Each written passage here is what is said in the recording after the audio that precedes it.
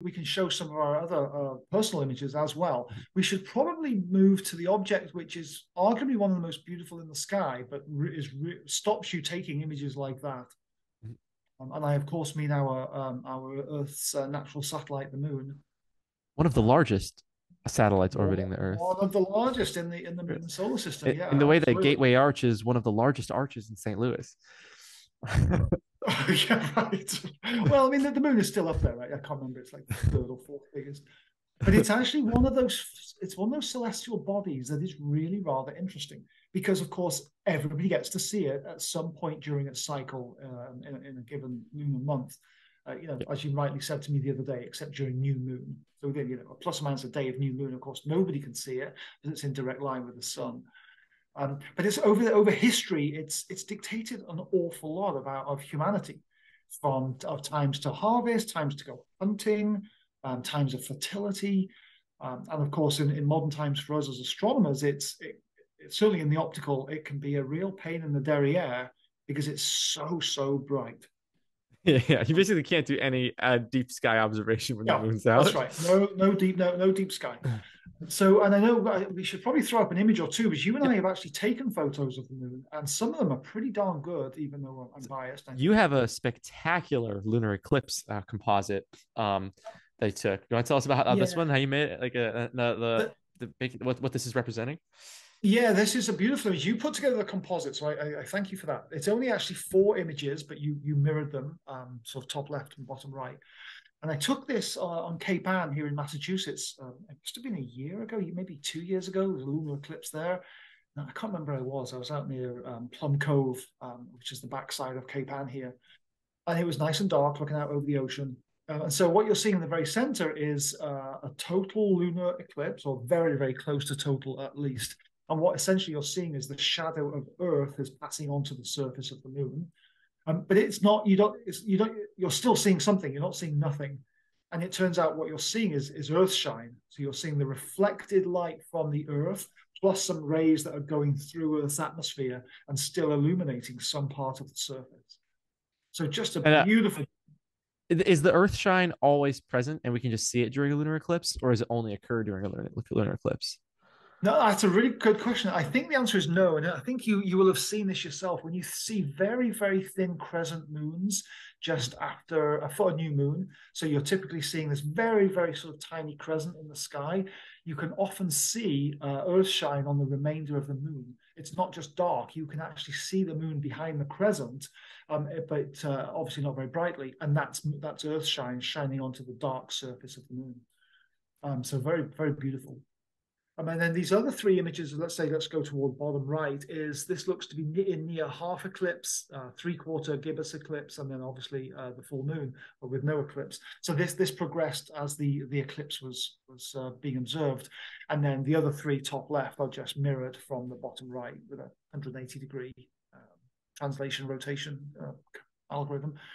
But just a nice wee sequence that I took with a DSLR, with, I don't know what the aperture is. It's probably 4 centimeters, maybe. It's a really Uh, sort of. uh, Based on the resolution you had here, it looks like you probably went out to 300 millimeters for the focal length. Yeah, I was talking about the entrance aperture. The Yes. Oh yeah. aperture. Yeah, Yes. sorry. Yeah. No. Yeah. Not the focal length. The entrance Yeah. aperture is probably 40 millimeters across, something like that. But yeah, this is probably long focal length, but just beautiful, just a beautiful set of images. And you have another one that I took. Yeah. Oh my gosh, about Uh, 15 years ago now. uh, Sorry. This one, This one. amazing one. Now, this is a very beautiful image. It has a nice story behind it. So I don't think this was. Where was it? I think it was. I think it was just a three-quarter gibbous, or not far off. And this, believe it or not, is through a telescope, a large telescope, actually a 1 meter telescope, but with none of the back end optics. In fact, we had just finished installing it. When I say just finished, right, it was a 6 month process. And this was the very first object we looked at. It's called a first light image. And believe it or not, it was taken by pointing a telephone. I can't remember what type of telephone now. It was maybe an Apple 4 or Apple 5. It was 15 years ago. I can't remember the exact telephone. And we just pointed it up the entrance aperture to the telescope. And this is what we took. And it's the telescope is the educational telescope on top of Mauna Kea called Hoku Kea. And it was while I was a professor at the University of Hawaii in Hilo. And we built this telescope specifically for the educational program there at the university. But it was one of the sort of smallest aperture telescopes on top of Mauna Kea, but produced this beautiful first light image. So I really enjoyed this one. One of the smallest apertures on Mauna Kea is kind of like saying one of the slowest receivers in the NFL. So like it's still going to be pretty It's big, still right? decent. Yeah, still decent. That's right. Yeah. But the this is fact you this is could the telescope that you built with like your bare hands, basically, right? well, I think that's a slight exaggeration. Though. I mean, I didn't build it with my bare hands, but it was built by a company out in Golden, Colorado. I don't know if they're still operational actually. I'm not sure I can remember their name. But yeah, they built the hardware, the superstructure, polished the mirror. The dome itself, it was built with a local contracting company, but I did put that up with my bare hands. There's telescopes of me tightening things down and pushing the crane to install various parts of it. So that was good fun. 14,000 feet to do that is pretty tough because your breathing is a little bit labored, but Did you have to wear an oxygen yeah. mask or anything? No, you just get on with it. I drove up every day and did it, and then drove back down to sea level. And this was when Benjamin had just been born, actually. So You Benjamin went was, from 14,000 feet to sea level every day? yep, every day for about 2 years. Oh my God. Yeah, that was a hell of a drive. And yeah, get home and feed Benjamin and stick him in the bath and give my wife, or ex-wife, I suppose now, give her a Do your break. evening hypoxia vomit and then Yeah, that's right. Yeah. So, like breathe in as much oxygen for the next morning as possible. hold your And breath for 8 hours. yeah, that's right. Give me. Well, if I was holding my breath, I wouldn't get the oxygen anyway. I love these stories, especially like this one, because you have so much astronomy street cred, like because you Well, built these telescopes, like you were a professor of astronomy and astrophysics, and you have this incredible like history with the subject. You're one of the most qualified, credible people in the world to speak on this stuff. And I hope you thanks, guys, Jason. I hope you guys out there appreciate it. You have access to this dude's mind. Like he is, Oh, it's not very, this is a special thing we all get to appreciate from you, man. You're amazing. thanks, man. I appreciate it. Don't make me blush, but I don't think it's a. I feel like Gandalf, right? It's not a function of being clever or intelligent. It's just you've been around so long, you just pick things up. And also you died and came back as David the extra white. Oh, that's right. Yeah, it was Gandalf the Grey and then Gandalf the White. Yeah, David the British. David the Welsh. There you go. Yeah. David the Welsh. Well, I've always loved the moon. In fact, I think when I first got into astronomy, this was when I was about 7. I think I told my mother I loved astronomy, and she bought me this small aperture telescope, this sort of little 2-inch diameter telescope. And of course, the very first thing that one does is you look at either the moon or Saturn. Right? The Saturn's got the rings, like you can see behind you, this beautiful ring system, or the moon, because it's super obvious that when you look through the moon, you see craters and mountains and craters in craters. And I was just blown away. And so I said, Mother, I'm going to become an astronomer, an astrophysicist. And I was about 7. She's like, okay. So she bought me some books, and she was super supportive. It was very nice. And so I've always loved the moon, always loved the moon. And we should show some of your photos too, or some of the other collages we put together. But one of the things that really, where does this one come from?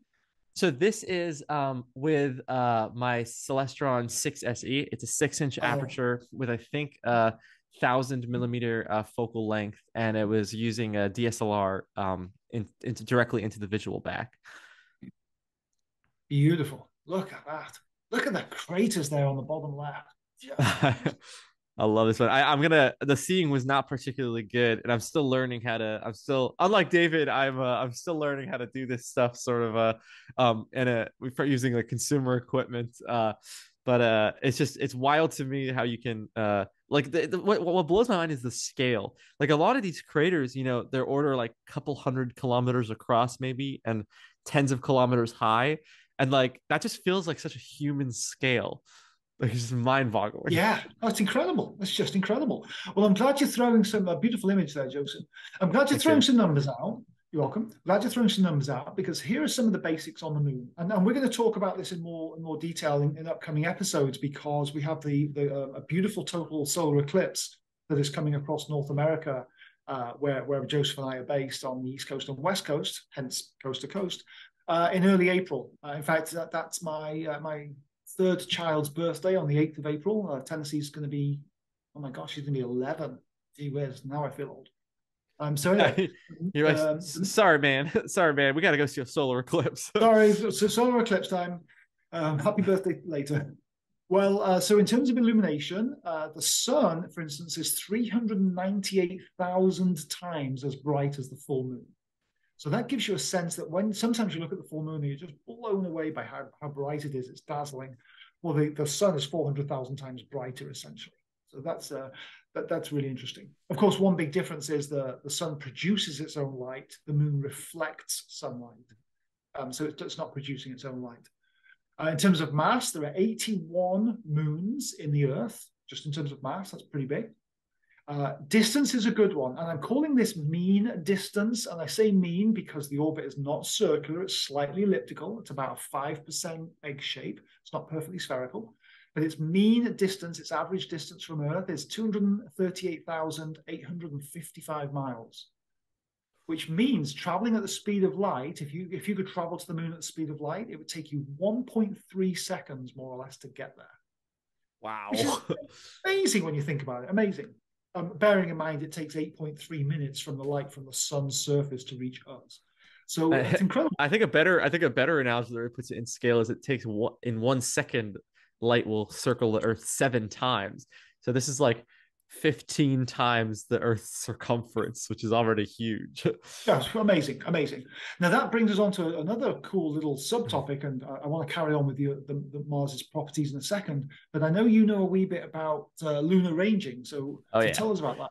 So the question is, how do we have these estimates for the distance, right? It's like 1.125 light seconds away from the Earth, 250,000 miles. How do we know how far away the moon is? And this is one of my favorite topics because it makes the heavens so accessible. So there's a thing called lunar ranging. Basically, when the first astronauts went up to the moon in 1969. They left these really, really big reflectors to reflect concentrated light back to the Earth. And the idea is astronomers on the Earth would then hit those reflectors with a laser and measure using a detector how long it would take the light to come back. So, there's light bouncing off the moon all the time from the sun, but you can shoot a laser, which is a very, very specific wavelength, and then collect the photons that are coming back basically at that wavelength and sort of get exactly the light that you sent. And you do this and you can measure the time between when you send the light and when it comes back. And you end up finding that the light takes about 2.5 seconds to hit the moon. And so that means the moon is about a second and a quarter, 1.25 seconds or so away by light travel time, which is how we get these distance estimates so accurate. But a really interesting question that I think people often ask is like the retroreflectors, are probably the size of like a table. So how do we hit them so precisely? And this is like my favorite cool fact. The answer is just we don't. It turns out that lasers, when you take your laser pointer and you shine it on a wall, it parts this nice, perfectly condensed little dot. But if you move that wall away, or you moved away from the wall, as you get farther and farther away, that dot's going to spread as the dispersion of light becomes more apparent. And so when you're shining a laser beam at the moon, it has to travel so far that by the time your standard laser beam hits the moon, it has dispersed so much that the size of the dot of the laser pointer would actually be greater than the surface of the size of the moon as a whole, or something comparable to it. So basically, as long as you just point roughly at the moon, you're guaranteed to hit it. And more accurately, you're guaranteed to hit the retroreflectors because the light is being spread out over the whole moon. And I just think that's the coolest thing. It's like all these little hacks and tricks that they thought of before they sent the astronauts up to the moon.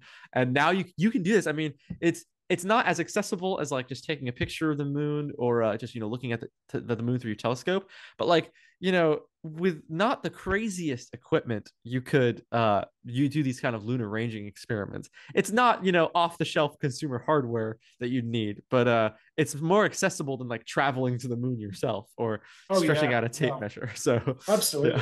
That's very cool. And also, all the little Martians on Mars see the moon sort of blazing away like a crystal ball from those reflectors. They're probably thinking, those Earthlings, it's party time again. Exactly.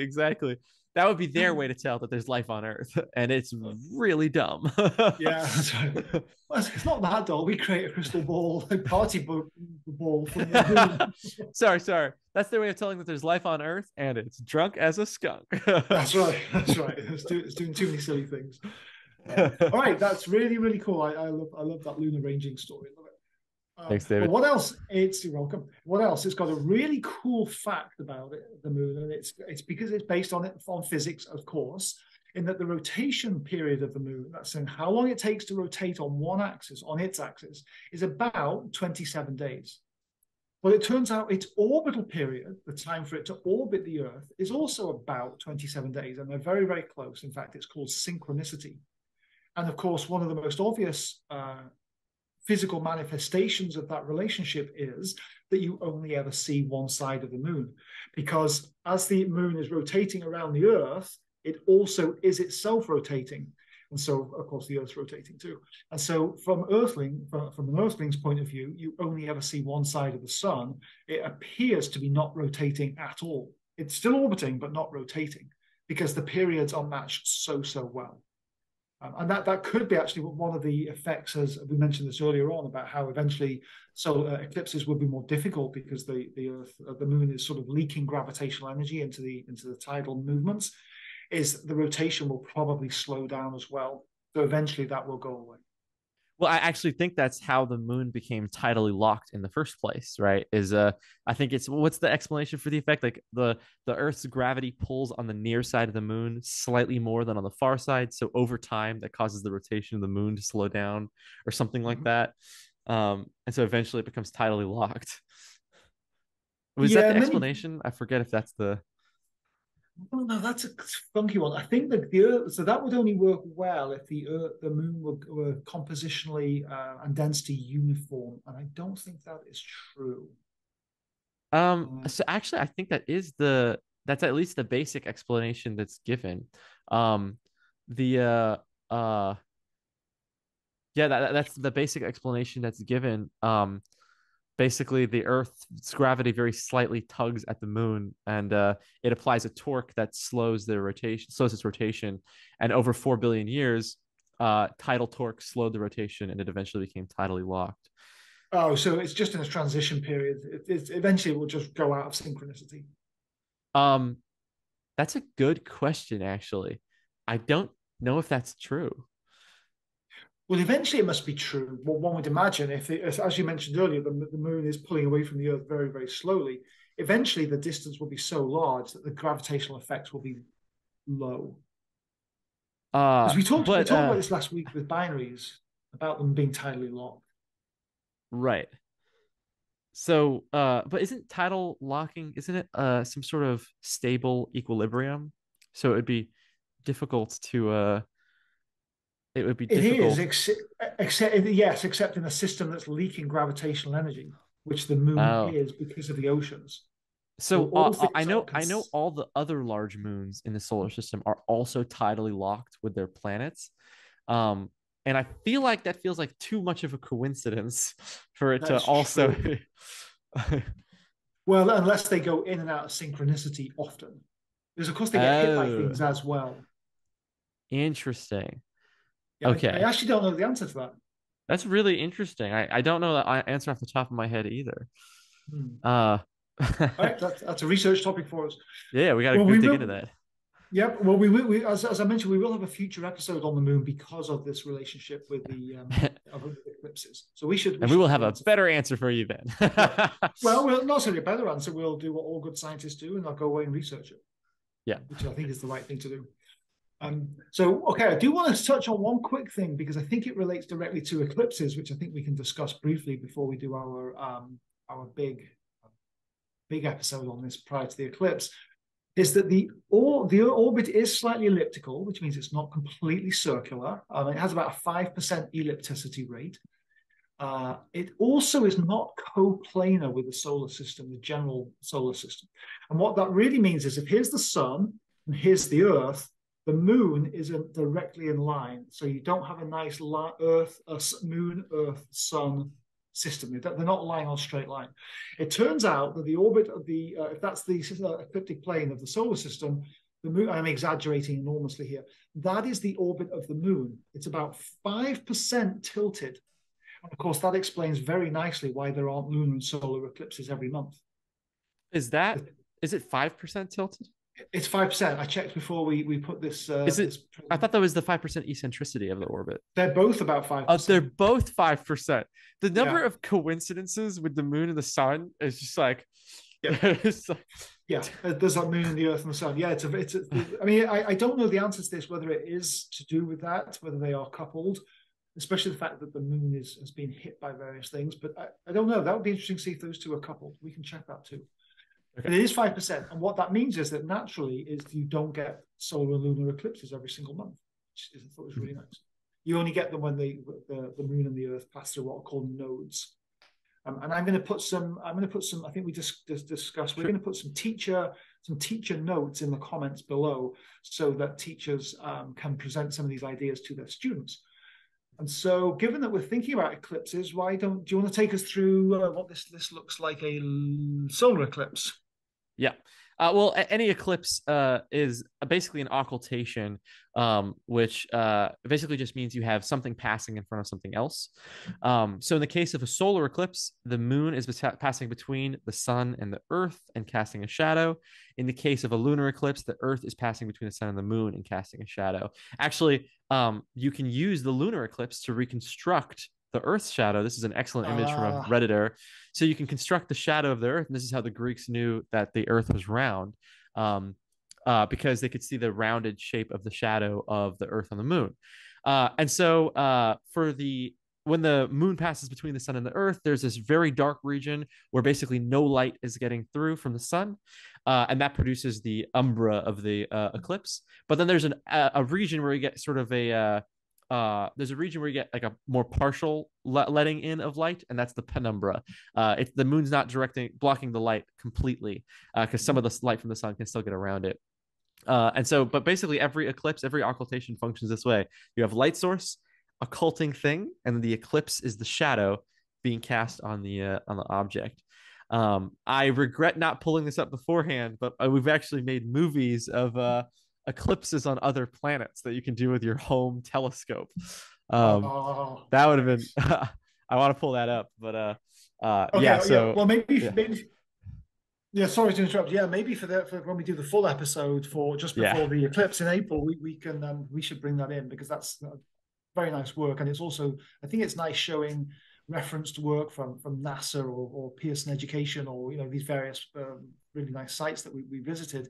But I think when we produce our own images, it really does ram home the fact that we're doing these podcasts because we love astronomy. We are still active in astronomy, and this is our passion. People ask that. It's a fair question. Like, why are you making an image of this thing? You just go on Google and find it. It's like, find better ones. It's like, it's not what it's about. It's like, we just enjoy doing this. So like, yeah. I mean, I think you and I have discussed this. I think you and I would do something like these podcasts, even if nobody watched them, because not a single person. Because we talk about this kind of stuff when we talk about most Sundays anyway. It's like, it's not just how we talk sometimes. Not to diminish the contribution of whatever viewers we have, but to be honest, guys, the idea was not to have a podcast. It was just to record the conversations we have anyway. We're rambling for hours to each other about the new space thing we heard. Yeah, kind of true. Yeah, no. And hey, if you're listening this long, you're as guilty as we are. That's right. That's right. You be careful. That's right. So you did throw one very, very nice aspect you threw there right at the end, that Pearson Education image.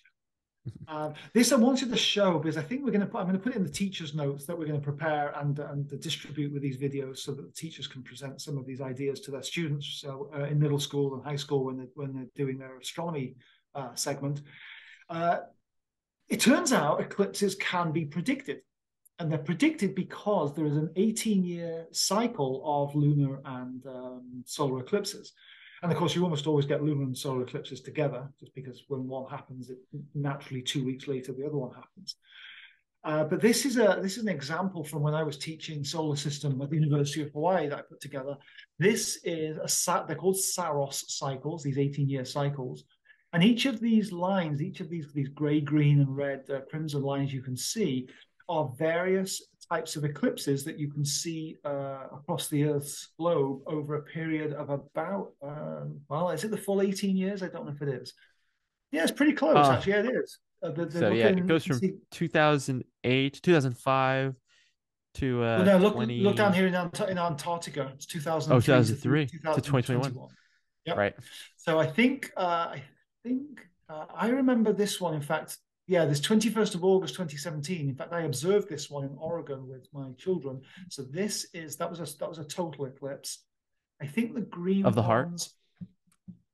Oh, that was lovely. Look at you bringing Bonnie Tyler into it. Very, very impressed. Very impressed. Thank you, thank you. And then these others could be. Actually can't remember the exact color scheme here, but I think the annular eclipses were these two in The Antarctica. green ones. No, the red ones. Oh, the greens are total. Yeah, yeah. Well, but But no, I there saw was a an total annular one. one. There was an annular one in 2023. I think these might just all be total. Yeah, yeah, maybe they're just total then. Yeah, I don't know Yeah, whether because it's there different. was an annular one in 2023 across the West Coast that I don't see. But the 2017 one, that was the 2017 Great American Total Eclipse. Yeah. Um, There's the one coming up in April, which is yeah, I'll be yep, watching it in Vermont. yeah. Yeah. Anyway, so you can get these maps of the cycles of the eclipse systems for the Earth, Moon, and Sun, and they repeat on about an 18-year cycle. That was very exciting. So yeah, So so if you're I curious about will. how astronomers predict this, and when they say, "Oh, this next eclipse is coming up, here's where to see it," we literally have the ability to predict this so accurately Yeah, because we have such a good understanding of the Earth, Moon, Sun system. yeah, the orbital mechanics specifically. Mhm.